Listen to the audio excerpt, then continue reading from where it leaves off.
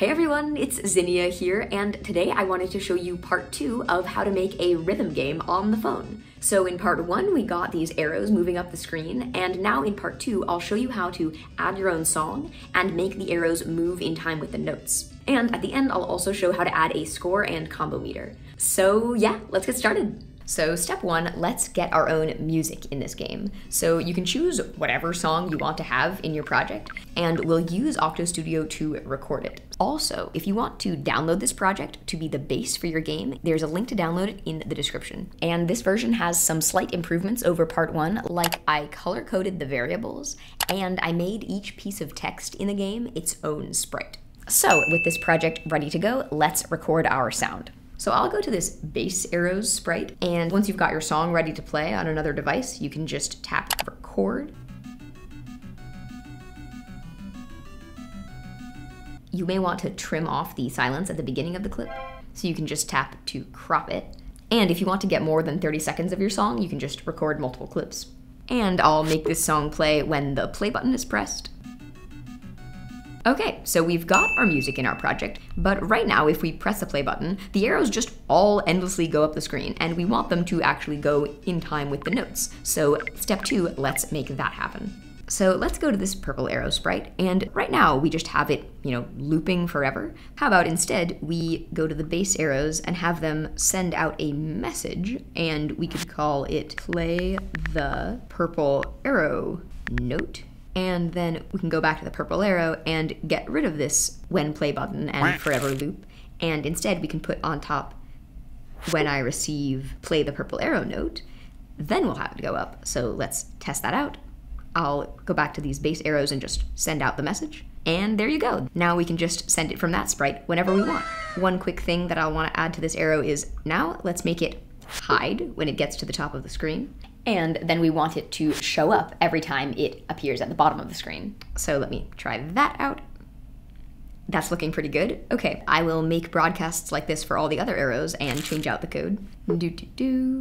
Okay, so we can send out any of these notes at any time that we want. Now for step 3, let's work on sending them out with the timing of the song. So from this bass arrows sprite, let me see what happens if I drag out when play button pressed. Wait 1 second and then play the note. So tap play. Okay, that looked pretty good, but it's a little hard to tell when exactly the note is over the arrows. So next, let's make these notes light up when the player should tap on them. So I'll go to this purple arrow sprite, and to make the sprite light up, I can drag out the set color block and set the color to white. And then if I drag out another set color block and set the color to nothing, then that will set it back to its usual color. And I'm gonna drag out an if-else block, because when the arrow's height is around here, we want it to light up. Otherwise, we want it to set the color back to purple. So how can we use this if block and test if the arrow is around here? Well, we can check the Y position of the arrow. So we want it to light up when it's in around this range, which looks like it's when the Y position is from about 126 to about 135. So we can say if the Y position is less than 135, and we can drag out another if block and say if the Y position is greater than 126, then we want to set the color to white.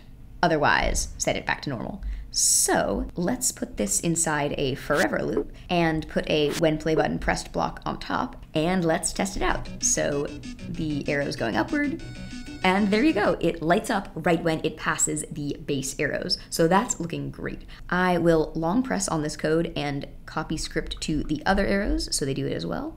And this is gonna be really helpful. Now I can see that the note lines up well. Okay, so I'm just gonna go ahead and drag out some more weight blocks and test out how the timings are working.